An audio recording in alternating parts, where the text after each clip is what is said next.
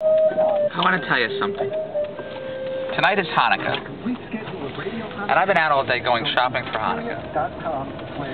A few days ago, I had to get... Hanukkah plates and stuff, though. My wife has to buy Hanukkah plates. Want me to? Yeah.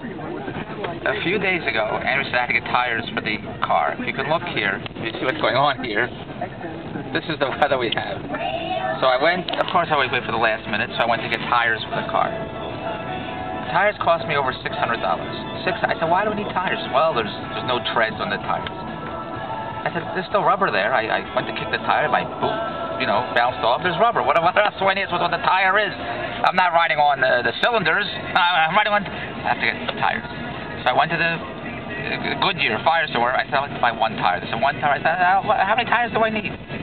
They said, you gotta go all for $600. Over $600. Would have been closer to 9.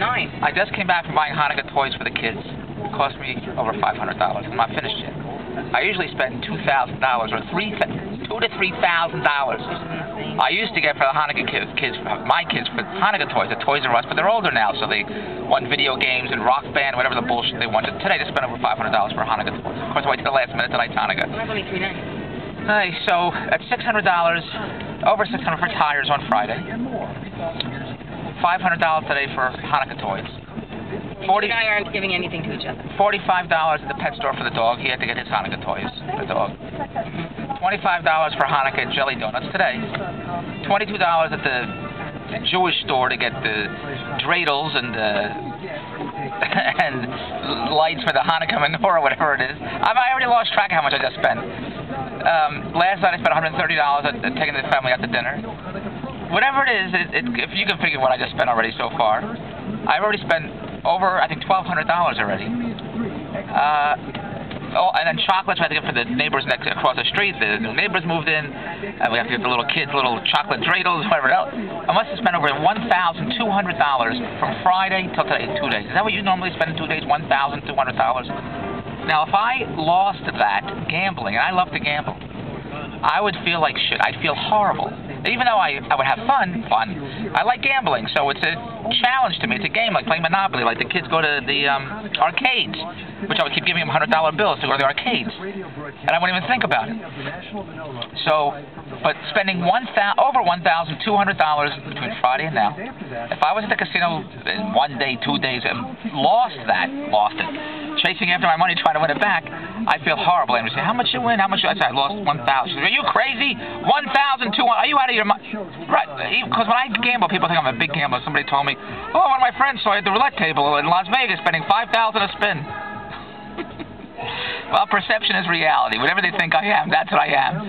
But $5 maybe. If you're ever in Las Vegas, you can always find me at the Benny Binion crab table, a 50-cent crab table. Well, they don't have 50 cents anymore now; it's $3. But you'll find me there. Even that's too much for you. Even that's too much because I go to Lots of Fun and play the $2 crab table. That used to be $1. But that's where you'll find me. But a crab table to me, they're all the same. Just the limits are different. Whether I play the $2 crab table, it's Lots of Fun. The $3 crab table at Casino Royale, even though I stay at the Venetian, stay at the Wynn, but I go to those places because at Caesars, the crab tables are $50 table minimums, $25, $50 table minimums, and at the Wynn, the table minimum is $15.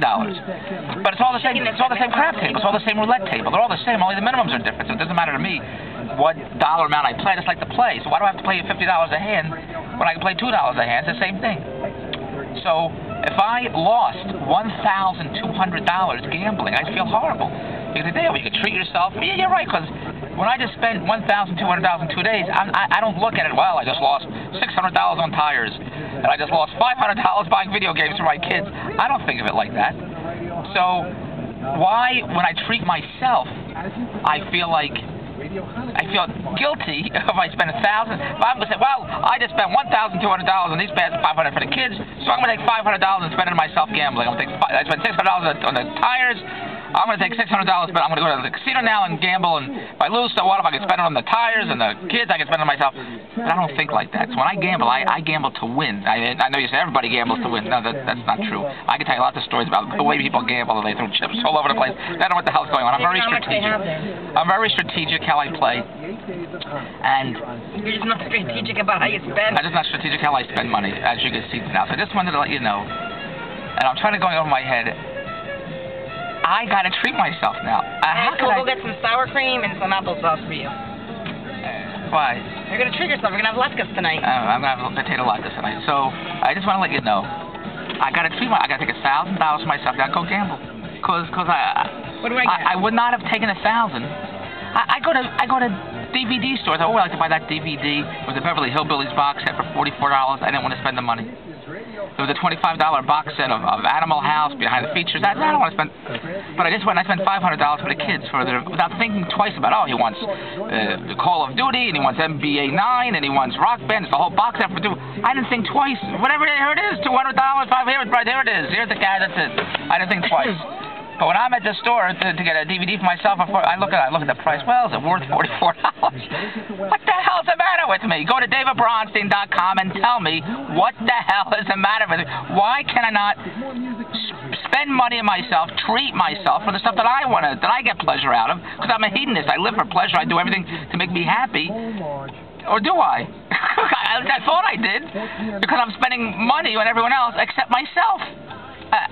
I don't get it. Who's going to buy me Hanukkah presents tonight? I got nobody to buy me. I don't even buy myself a Hanukkah present. Go to davidbronstein.com and tell me, why won't I buy myself a Hanukkah present? That's all I want to know. And I just spent $500 on the kids and $20 on the kids across the street. I don't even know who the hell they are. I bought them Hanukkah presents. Go to davidbronstein.com and email me a Hanukkah present. Goodbye.